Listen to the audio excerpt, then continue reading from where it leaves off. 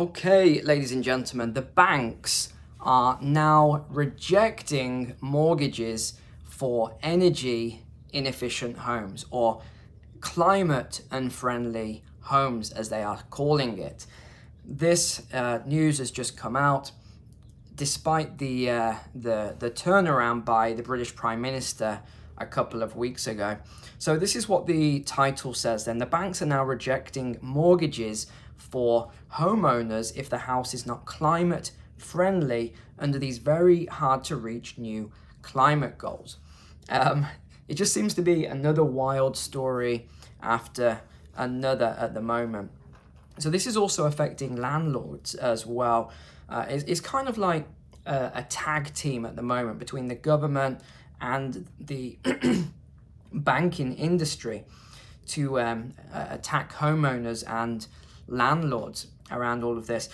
Drop a comment where you're watching from as well today. I know it's different times for everyone watching.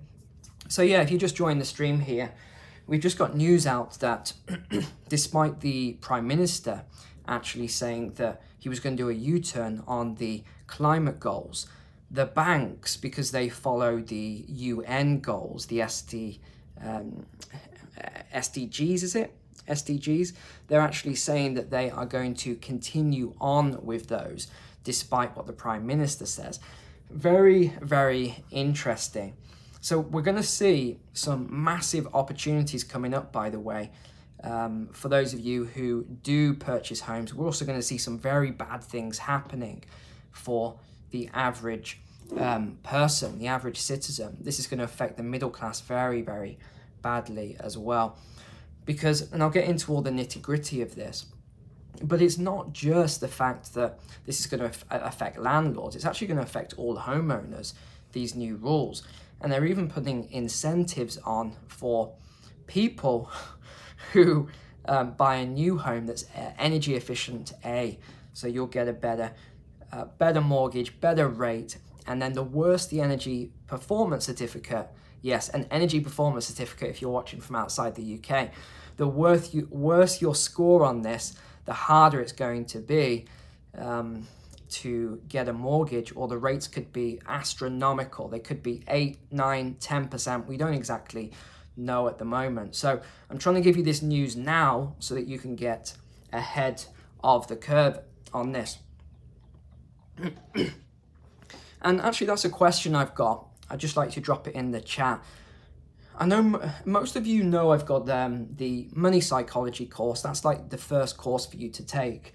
And that teaches you all about the psychology of money and wealth and how everything works. And the second course is all on macros. That's macroeconomics, it's stock market. It's more for people that have got a little bit of money and want to invest it, or you've got a pension, something like that. But I'd like to know in the chat if you would like any other course from me, because I see occasionally some comments, chat message. So let me know if there's another course. If you want, I don't know, like a real estate course, a property investment course, can you drop a 1 in the chat, or a 2 if that's of no interest to you? Or just let me know if there's another course that you really want. I know some people have said debt destruction, things like that. Just drop it in the chat, please. That would really help me to know what to create for you for the next course.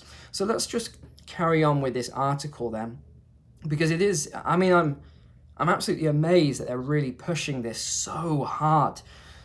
So it says that the lenders, because they are focused on the United Nations goals and not what the Prime Minister of the UK says, the lenders are saying that they are, you know, the change, the turnaround makes no difference to them, and that they're sticking to their pledges to the United Nations and not to the British government. How on earth can British banks say stock trading course, Marius? Okay, got it. I've got that. How can the British banks say that they have no allegiance to the UK government and their allegiance is to the United Nations? Does that make any sense? Well, yes, it does, when you see that they keep focusing on this year 2030, and we know what that means. So this was not long ago then, the PM of the UK, and remember, just because we're talking about the UK here, this doesn't just mean it's for the UK. This will hit everywhere eventually because they trial things in one country. If it works, they trial it in another country. So this is what they've said. The EPC rating, so this was the previous stuff, needed to be a C rating or better by the year 2030. So this is what they were looking at, a C rating or better, otherwise you can't rent the house. And the punishments is a criminal prosecution, they said here, a criminal prosecution for anyone that doesn't meet the new energy performance certificate guidelines. And we'll look at what those prosecutions are in a moment. But this, we've got Nationwide Building Society, we've got NatWest, there's a lot of others, HSBC as well. They've pledged to make 50% of their mortgage book C rating, so you've got A, B, C, all the way down to F, C ratings by 2030. This is their commitment that they've committed to. So if your home, and this is where I'm sharing this to help you here, if your home doesn't meet this C rating, they are saying, you can read it on their website, they are saying that when you come up for remortgage, the chance of you getting a good remortgage is very low. Read this on their website, it's all in black and white. They said they want you to have an EPC rating of C or below.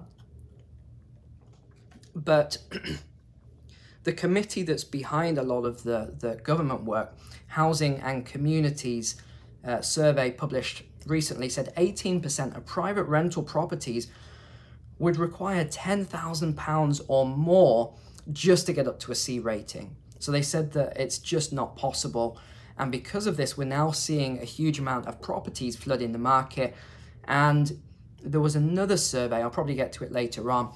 And what this new survey is saying is that we're going to see 2/3. I mean, I think that they're probably over-egging it a bit here. I'm not sure if these numbers are correct, but they're saying we're going to see 2/3 of all rental properties in the UK hitting the market. They don't give a timeline. I don't know if that would actually happen.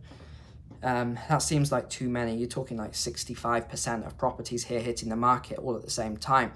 And they're saying this is going to happen because they won't be able to remortgage, you see. That's what they're claiming, that the landlords won't be able to remortgage. And I kind of get where they're going with that, because if you think of the typical rental property, let's focus on the UK in particular, for those of you watching from outside. You have a lot of these row houses, terraced houses. You can be able to do the basic stuff. You can do, change the light bulbs to energy efficient bulbs. You can do certain things within the property. You can maybe do some cavity wall insulation or external if it's a, sort of a house built around World War II region. There's certain things that you can do, all right? There's certain things that you can do to improve a home and its insulation, put some insulation in the roof, things like that. But what they're talking about with all these heat pumps, where exactly, how is this exactly going to work? I'm not sure. So this is one of the issues, that they want them to spend up to £30,000 of their own money upgrading these properties. I just can't see it myself. So let's see what some of the statements say here. Okay, the banks also want to incentivize energy efficiency upgrades for borrowers. NatWest and others offering now fixed rate discounted mortgages to customers who are remortgaging their home with a valid EPC certificate, so energy performance certificate, rating of A or B. That's very difficult to get.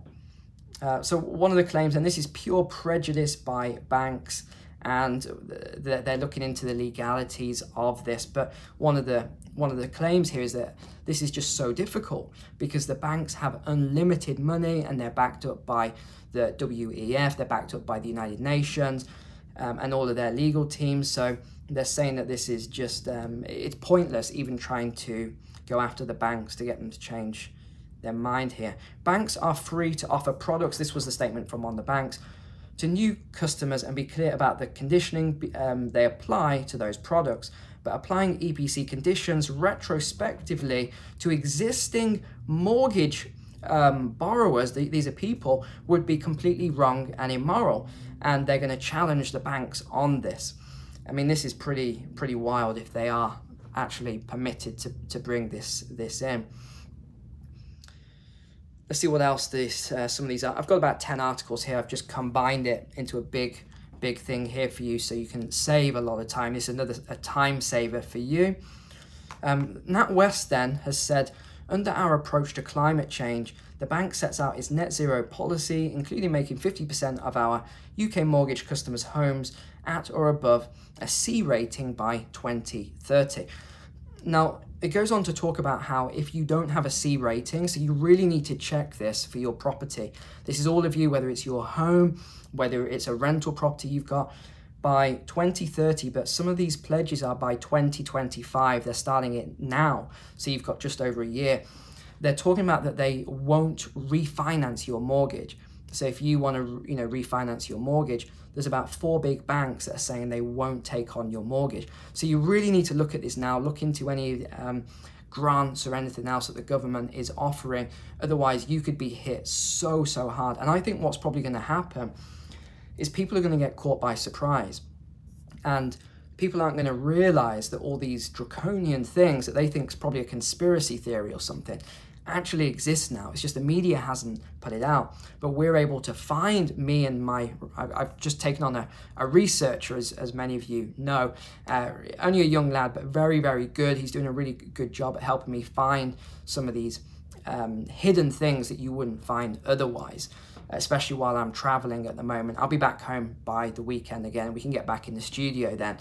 But yeah, it's pretty crazy, some of the things that are hidden or hidden in plain sight. And even some of the mortgage lenders didn't tell me this when I was asking them. They didn't want to get into it, which is interesting.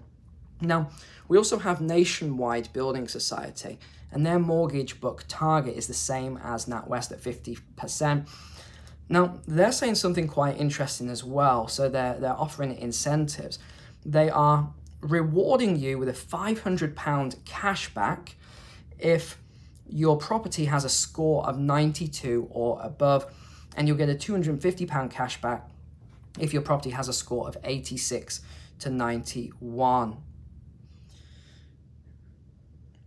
Yep, HSBC has similar things. Actually, HSBC says that if you have a property you're looking to buy and it has an EPC below what we might expect, but they don't say what that is, you could find your application is rejected. Now, this is really interesting as well, because more than 65,000 rental properties were put up for sale in the first 3 months, January, February, March of this year. Around 50% of those had an EPC rating of D or less. So the claim is that a lot of landlords are just offloading these properties quickly because they know they are maybe terraced houses. There's just no way to hit these targets. And because of that, they will basically become, and again, I don't think I'm being alarmist to say this, if you can't get past, say, an E rating or a D rating, and if you're an assessor, please drop comments below and you can help us all to understand this situation, because it is a lot more intricate, I understand. But if we get to, say, 2030 and you can't get your property past, say, an E rating or something like that, then what are you going to do with the property? I mean, there's just, what can you do with it? You're not going to be able to rent it. You're not going to be able to sell it. So there's going to be some real big difficulties here. There was another study for England and Wales, and they found that 1.7 million properties physically, so they did a full survey with assessors as well, they physically cannot reach a C rating. And I looked at that and thought, well, they couldn't have assessed 1.7 million properties. No, what they actually did was they looked at the properties that were built in this area.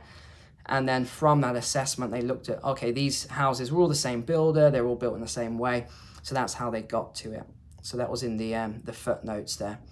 Rightmove, which is the biggest property portal in the UK, have said 59% of 24 million homes are rated D or lower and will be unable to be lifted up to a C. So what's going to happen to these houses? Are they going to be knocked down? I mean, there's no exemption for this. What will happen if they can't get to a C? I don't know. Drop in the comments what you think is going to happen to these homes. 11 million homes lack an EPC because they haven't been sold or rented since the scheme inception. So they're saying this is a ticking time bomb for the rentals and the sales market if and when these homes come to market, because a lot of them are just off the grid. Yeah, not off the grid, sorry. They're outside the scope of all the metrics. So there's 11 million homes that are going to come on as well at some point. Now, this was an interesting statement. This was from the Green Party. So the Green Party wants private tenants to be able to force landlords to improve the energy efficiencies of their homes, even if they meet the current criteria. What? Sorry? They want tenants to report on, snitch, let's use that word, landlords who they think may not have a good energy efficient home where there's actually things that they can do. And they're saying incentives will be provided to the tenants for reporting, or let's just say it how it is, for snitching on landlords, even though they might be meeting the criteria anyway. So what is an EPC then? This is a mandatory certificate when a property is built, sold or rented. Just in case you don't know what this is, it's in the UK. And they must be obtained before marketing the property for sale or for rent. Okay, so that's what it is in a nutshell. Landlords now, so this is current, face a fine of up to £4,000 if they fail to meet the minimum efficiency requirement. However, most properties in the UK are graded D or E at present. Another statement that's come out then, and this is from the landlord body, they say it's an impossible task to meet these requirements. Impossible, that's what they say. They say only 41% of homes in England meet the recommended energy rating. New research from the Open Property Group reveals only 41% have a C rating or above in 2023. And this is only an increase of 1% from last year in 2022, despite all the huge amount of money that was thrown at incentives to improve homes. They're saying it's just too difficult to do it. And then, of course, we know, because I did a video on the U-turns as well. So there was the sort of ban on the old boilers and liquid petroleum gas and things like that. That's going to be delayed until 2035 now, not 2030. Okay, this is a big one. This is what you need to know. Not meeting these energy efficiency requirements would have resulted by, and this is in the short term, of a fine of up to £30,000 by landlords. Now, I talked about this before, because what happens if you couldn't pay that fine? Well, this is where they do what's quite common in the US, that their liens. They put a lien on the property. So the government would put, or the council would put a lien on the property. So if you can't pay the $30,000, that they could then put this lien on the property. It's like a debt, I guess we can say, for the UK people. It's like a debt against the property, or a penalty that you have to pay off. So this is what they're talking about. And then the property could be confiscated by the government. And then it's kind of like I guess we can say it's a bit like socialism. They want to then redistribute these properties because they don't have enough social housing. Just weird. We know where all of this is coming from anyway. Okay, so I mean, let me wrap up with this. How could this actually affect people then? What's the result then? Well, there's at least 25%, we know, as a minimum, of landlords that will never be able to reach this level. And also for a lot of homeowners, they'll never be able to reach this level. So what we're probably going to see is a lot more landlords, or a lot more people, selling these properties now rather than going into, you know, everything that we were talking about later on. It's not good. It's not good. A lot of issues, a lot of big issues around this. But just prepare for it now. That's why I try and bring you this information as early as I can on all these things. So just start preparing for it now. And yeah, please drop a comment as well about what I said. What would you like me to create on the next course? I've seen real estate, property investing, trading. There's a few other things. Just let me know in the comments below what you would like. If it's a debt destruction, if it's something that's going to help us to move through everything we're going through at the moment. All right, well, thank you for being online. God bless you guys. God bless your families. Really appreciate you. And I'll see you next time.